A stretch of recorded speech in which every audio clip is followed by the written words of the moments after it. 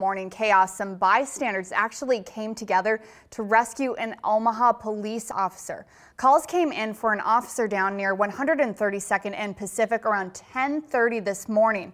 Reporter Alexa Ray joins us live with the details. Hey, Alexa. Courtney, as you can see right now behind me, the scene has already cleared up, but just over an hour ago, officers were trying to help direct traffic, and that is when one of them slipped. According to a sergeant with the Omaha Police Department, crews were trying to help traffic during the icy morning commute. We're told the officer slipped on the ice and was knocked unconscious. The officer was transported to CHI Health, Bergen Mercy in critical condition. People on scene provided aid to the officer while they waited for first responders to arrive. Traffic was backed up and stuck on the ice, and the officer was walking across to help direct traffic, and he fell on the ice and hit his head.